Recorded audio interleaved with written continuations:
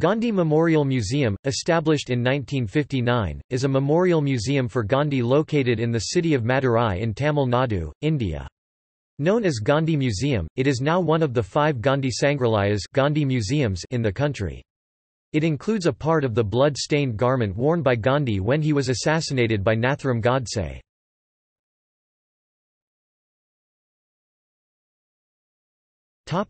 History. Years after the assassination of Mahatma Gandhi, in 1948 an appeal was made to the citizens of India nationwide to build memorials for him.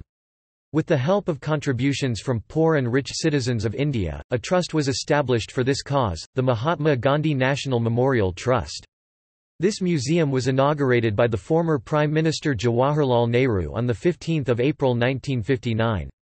Gandhi Memorial Museum in Madurai comes under the Peace Museums Worldwide selected by United Nations Organization (UNO). The Palace of Rani Mangamal was renovated and converted into the museum.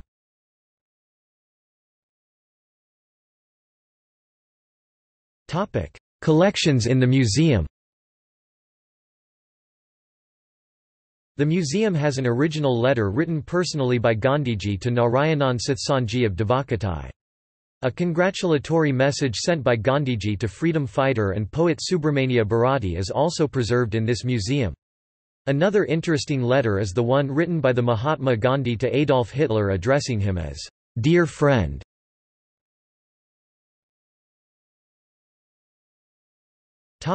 India fights for freedom. A special exhibition on India fights for freedom with 265 illustrations depicts the history of the freedom movement.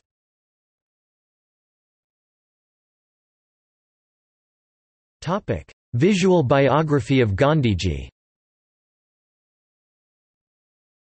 Located in a quiet place, this memorial of Gandhi contains a visual biography of Bapuji, containing photos, paintings, sculptures, manuscripts, quotations and selected copies of his letters and renderings.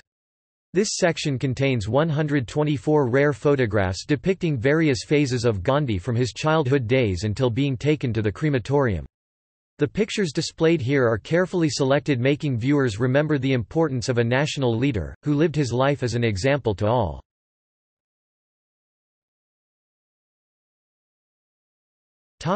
Relics and replicas. This section contains 14 original artifacts used by Gandhi. There is a blood-stained cloth used by Gandhi on the day of his assassination, although it is also said that this is only a replica and not the original.